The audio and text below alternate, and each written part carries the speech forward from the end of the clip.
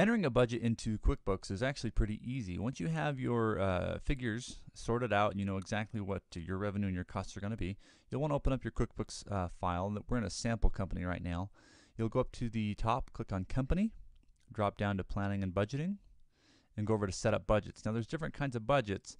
If I were to click Create a New Budget, it opens up this window right here, and it asks if I will be doing what year we're going to be forecasting.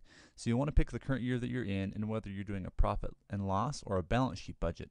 In this case, for the Ignite Spot coaching tool, keep it on the profit and loss radial dial there, and then click Next. And then you can add, customer jobs and classes if you want, but keeping it simple is usually the easiest way to go because you can track numbers there. But depending on what industry you're in, you can track the budgets on the jobs too. You can create a budget from scratch, or you can do it from previous year's actual data.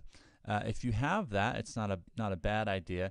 But what we do at Ignite Spot is we use the coaching tool, and we'll come in with our budget here, and we'll figure that out in the Excel file first. Make sure that everything's lining up the way that we want, and we'll use these figures. So you would open that create a budget from scratch button there and click Finish. Now it's going to open up this window, and it will show you all of your accounts on the left-hand side. And again, this is our sample account, our sample QuickBooks file. So these aren't actual accounts. This is a much messier chart of accounts than we would use at Ignite Spot. But you get the idea. It's got the income accounts up at the top.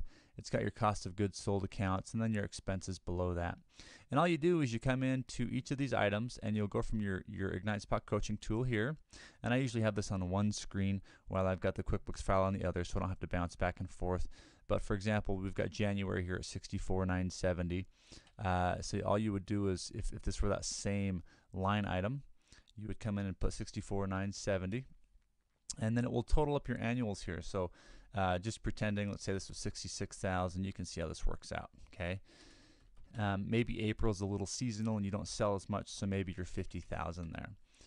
You'll do that with all of your revenue and your cost accounts. Now, it is a little tedious to go through and put them in 1 month at a time. If you have an expense or a revenue item that's always the same every month, like rent, for example, if you come down, and I don't know where here's the rent right here. So let's say you've got rent, and let's say that's $2,000 a month. You can actually once you put that in, just put your cursor in there, and then click copy across, and it will push that all the way across through the entire month or the year, so that you don't have to, enter them one at a time. And that's one of the nice features about the budget. When you're done, you'll click Save and click OK, and that will become your new budget in QuickBooks for the year. Now, what will happen is when you go up to Reports, go down to Budgeting and Forecasts, and look at your budget to actual, it will pull up that 2019 budget, which was a P&L by account.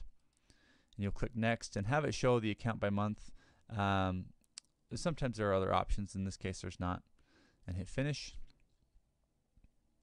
And what it will do is it will pull up the budget now. So here's that $64,970, and if January had actual sales, it would compare those sales to the budget.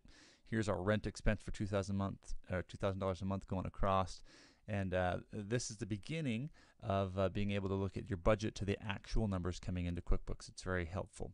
In another video, we'll talk about how to memorize this report, but make it a little more useful so it's not so messy. Thanks. Bye.